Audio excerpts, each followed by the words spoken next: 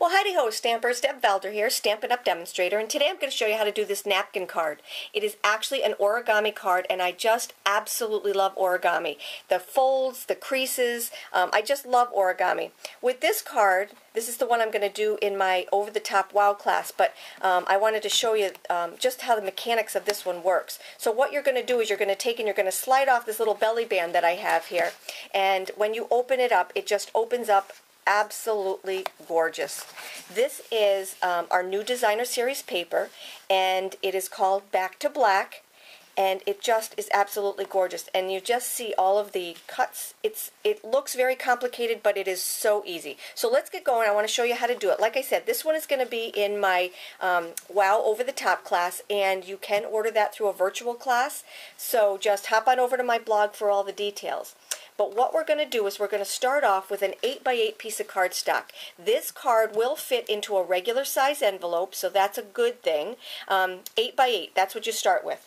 Then what you're going to do is you're going to take your Simply Score tool, and we're going to start to score at the 2-inch mark, and I just put my scoring tool right in the 2-inch mark, and I run it down. And then I'm going to go to my 6-inch, and I'm going to just run it straight down. And then I'm going to turn, and I'm going to do the same thing here. I'm going to score at the 2, and I'm going to score at the 6. Alright? So now I have my first two scores. The next thing that I need to do is I need to put my diagonal scoring tool on, and this just goes right over my diagonal scoring tool. This is the diagonal plate. Now what I'm looking for is this little arrow right here, because that arrow has to go to the top of your scoring tool. So I'm lining that up and just laying it on, and these scores are going to be at the 4 and the 6-inch mark. So I'm going to go over to the 4. I'm going to find my little niche, and I'm going to go over, and I'm going to score. And I'm going to find my little niche. You see how I just kind of wiggle it a little bit just to make sure I'm in the groove? And then you're going to go down. Now watch. This and this are lining up with my square points right here. And you'll see that this one runs right through this little hash mark right here. We're going to take and we're going to turn it, and we're going to do the same thing here. I'm at the 6-inch mark, and I'm just going to kind of wiggle to make sure I'm inside the crease, and I'm just going to drag it, okay? And then I'm going to go over to the 4-inch mark, and I'm going to wiggle, and I'm going to drag. And I'm going to do that on all 4 sides. I'm going to go in, wiggle, and drag. And see, I'm going right through. That's how I know I'm doing it right. I'm going from point to point. And we're just going to drag.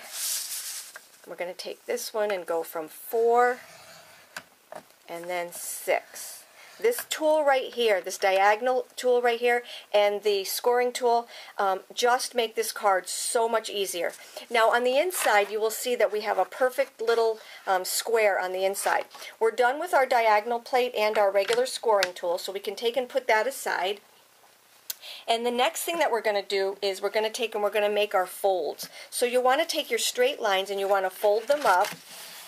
You can go up and back if you want, just to make them nice and sturdy. You definitely want to use your bone folder. We're going to take and we're going to do them on all 4 sides. Go forward and then go back. And forward. This is going to make your folding of your origami really, really nice. It's like if you're a sewer, you want to make sure that you iron as you go along, because if you don't iron, the creases aren't going to be good, and then everything isn't going to line up. So here is my 4 square folds, and now what we're going to do is we're going to take and we're going to score all, or we're going to fold all of my diagonal folds. And you want to do the same thing. Going back and forth like this, what happens is it makes the creases just so much better, especially with cardstock as opposed to designer series paper. Okay, so we're going to take and we're going to do that here. Just bear with me on all these folds, but at the end, you're going to absolutely love it. And we have one more.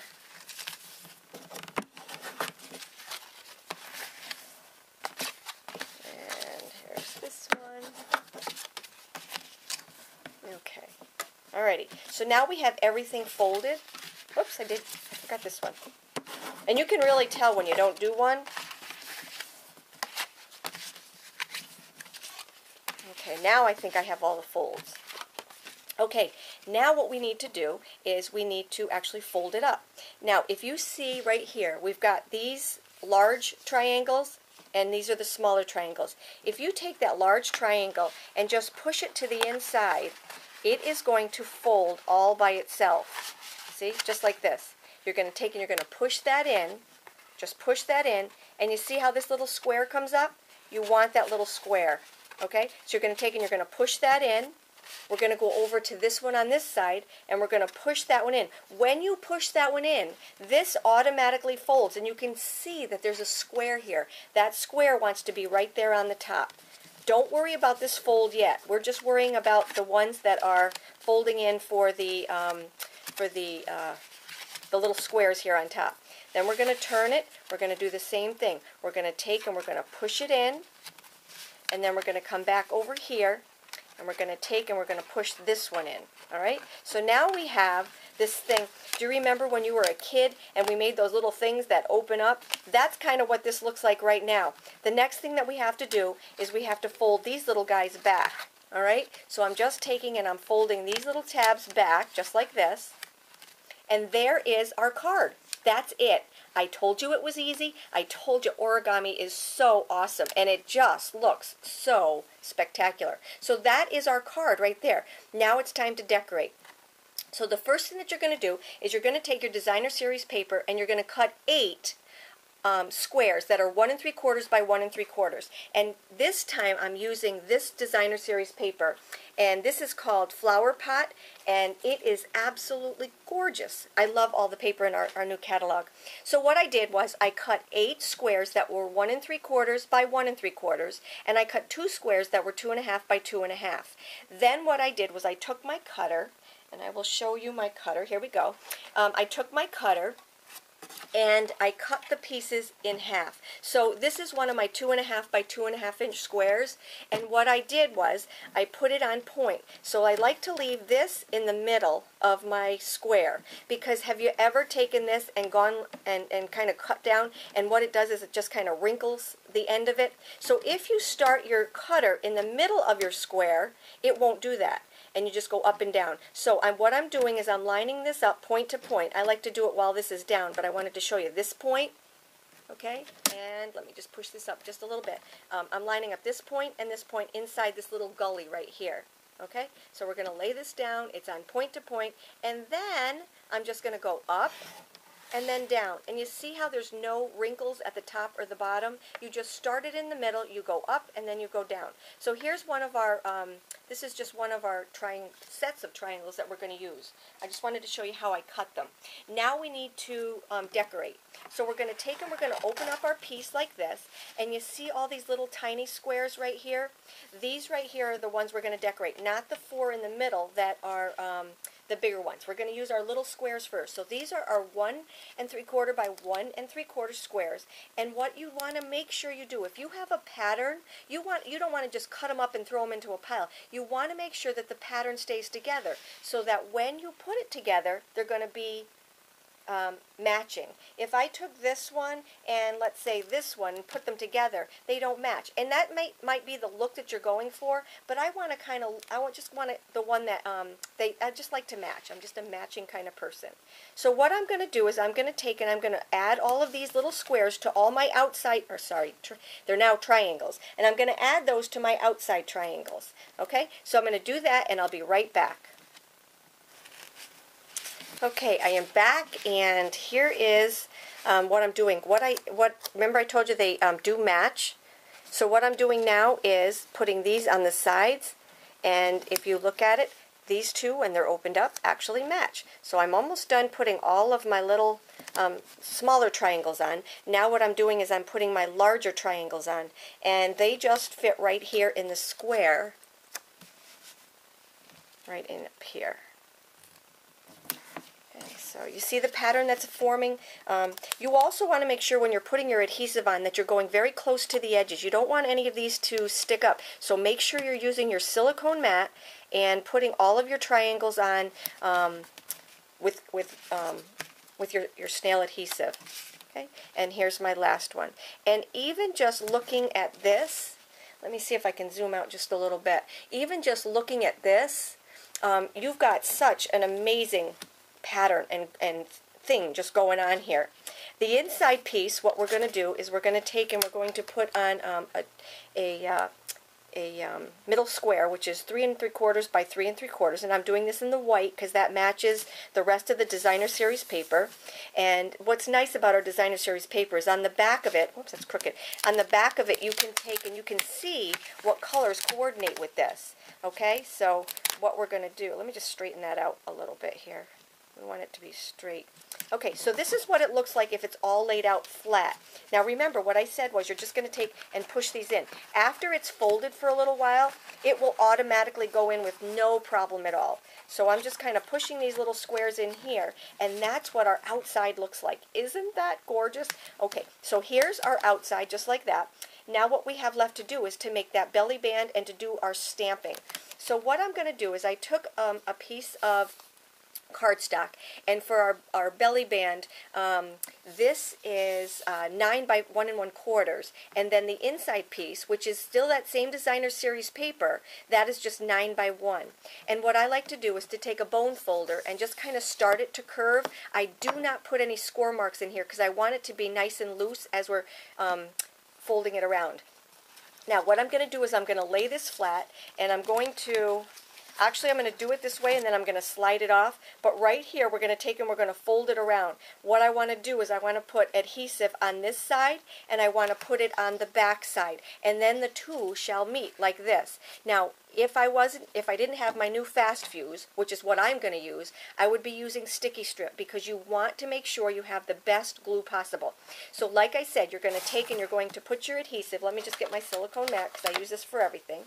I'm going to take my silicone mat and I'm going to put it on the back side of one, and I'm going to put it on the front side of the other one, so that when we wrap it around, they're going to meet. So I'm going to just start here, and I'm going to loosely, whoops, you want to go this way. This is the one with the glue side up. And then what I'm going to do is I'm going to take and I'm going to, you want to work on your silicone mat. You're going to take and you're going to just wrap it around just like this. See? And then wrap it around because you want to catch the edges here. And then on the back, you're just going to take and put the two of them together. You want it to be a little bit loose so that it comes off fairly easy when you're taking it off. And that's what I'm going to do. I'm going to take and I'm going to slide it off just like that. You saw how easy that was. And then I'm going to turn it around because I do want this this seam in the front because we're going to have that covered up. So what we're going to do is we're going to take and we're going to slide it back on again just like this. And remember, it's going to be a little bit loose the first couple of times before it learns that this is its new home. It's going to be a little bit tough getting it on. Not too bad though. And then you're just going to take your fingers and just slide it right on. Now when the person receives your card, all they have to do is slide it off. So here's that, and now I have my little diamond that I'm going to put on just like this, and this piece right here, the diamond, the navy blue diamond is 2 by 2, and the white piece is 1 3/4 by 1 3/4. And I'm going to take and I'm going to again use my either sticky strip or my new. I'm actually going to put it right on the belly band because I want to make sure I get it right into the right spot. And that I did right in the middle. Okay. So now what I'm going to do is I'm going to take and I'm going to line up my diamonds. See right here, I'm lining them up with my seams. So I'm lining them up with this seam right here, and I'm lining them up in the middle of my belly band, just like that. Now you probably should have stamped beforehand, but what I can do is I can just slide this off, and I'm going to stamp. I really should have stamped before, but let's just do it this way. So what I'm going to do is I'm going to coordinate this with the colors in the designer series paper. So I'm using the Lost Lagoon, which is that color right there, and I'm going to do this. I'm going to do the little candle, and I'm just going to stamp that. Lost Lagoon is going to be lighter than our Night of Navy. So that's my Lost Lagoon. And then I'm going to take my Night of Navy, and right over the top of that, I'm going to take and I'm going to stamp the Woohoo from the same stamp set. So I'm going to take, and it's called Big News. And I'm going to take and I'm going to stamp that right over the top. So there's my Woohoo. So that's the outside of my belly band, but remember we have to stamp on the inside. So this is a birthday card for my nephew who is turning 1. He's actually my great nephew, but he's adorable. And I'm going to take and I'm going to go on the inside of this.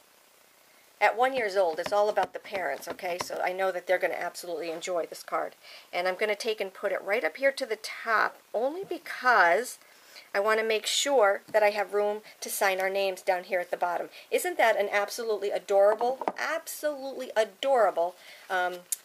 birthday saying? So now what we're going to do is we're going to close the whole thing up just like this. Just close it right up.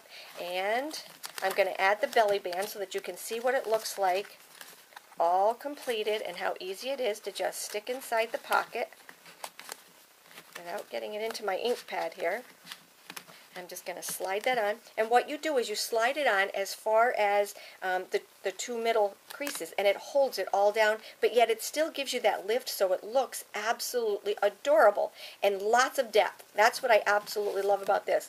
Lots and lots of depth. So that's my card for today. I hope you enjoyed my post. It's called a napkin fold card, and I just love it. Remember, this fits into a regular size envelope, which is awesome. Okay, I hope you enjoyed my post. Hop on over to my blog to get all the written details and all the, there's a tutorial. You can just copy and paste it into a Word document, print it off, and you are good to go. Take care, have a great day, and see you later.